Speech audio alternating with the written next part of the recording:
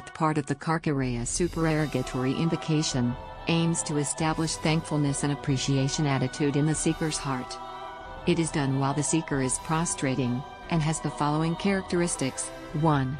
It starts with a verse from the Quran that explains its rationale. 2. Thanks to Allah, recited 3 times. 3.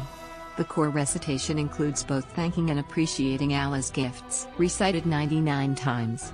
4. The closing 100th count is same as number 3, while adding and emphasizing.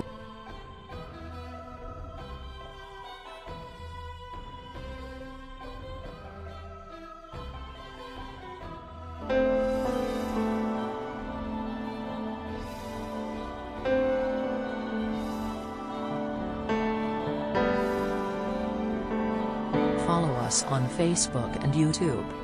Karkareya Sufi Order Canada.